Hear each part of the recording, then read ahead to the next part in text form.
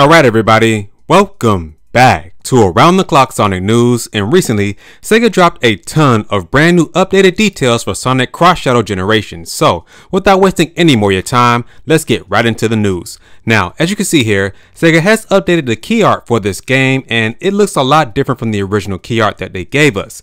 You see there that there's 3 Chow on the right hand side and they're all light blue. You also see Doom's eye on the left hand side. Also, the platforms that Shadow and both Sonics are standing on, they are a little more detailed compared to the ones that are on the original key art. So let's take a look at the original key art compared to this one here. And as you can see there, yes, they are a lot different. You can see that the background is a lot darker compared to the original version, and there's also some chaos spears coming from the back of Shadow and both Sonics too. So yeah, we got some brand new key art and it looks really dope.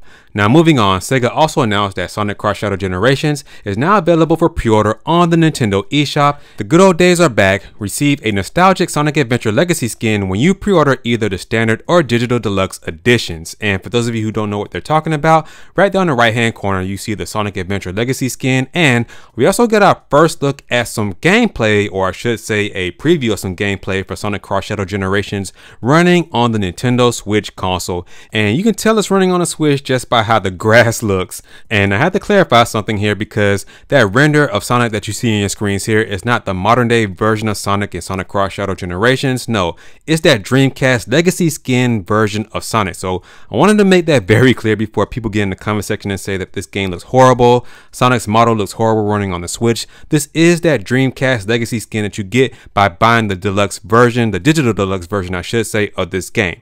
Now moving on, yes, you can see right now that this is available right now in the eShop to pre-order. The regular version is $49.99, and the game file size on the Switch is 13.1 gigabytes, so it's a decent sized game. The digital deluxe version of this game on the Switch is $59.99, and the game file size for this version is 14.1 gigabytes, so a little bit over the original one. Now, we also have some new screenshots of this Dreamcast Legacy skin, and these screenshots are not taken on the Switch from my understanding. I believe this is from the PC version of the game, so regardless, it still looks really dope. And we also have some shots of Kingdom Valley with that large eagle as well as Shadow the Hedgehog, and it looks really detailed, man, I'm not gonna lie.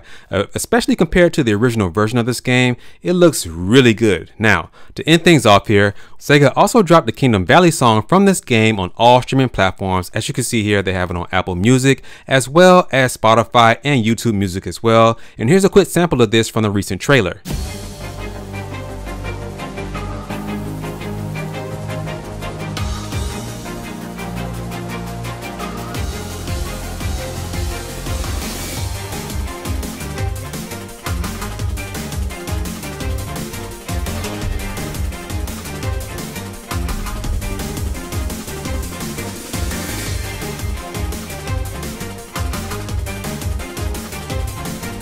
So yeah, man, the music sounds incredible, and I believe it's arranged by Odyssey. It sounds really good. It's available right now for $1.29, and if I'm not mistaken, the entire soundtrack for this game will drop alongside the game when it releases later on this October. So yeah, man, this is really dope. So with that being said, guys, that's going to do it for this video. And please make sure to like this video, share this video, and for all of you out there that are watching this video right now and are not already subscribed, wait, what are you doing? Hit that subscribe button as well as the notification bell so that you don't miss out on daily Sonic news content. And I'll catch you guys in the next video.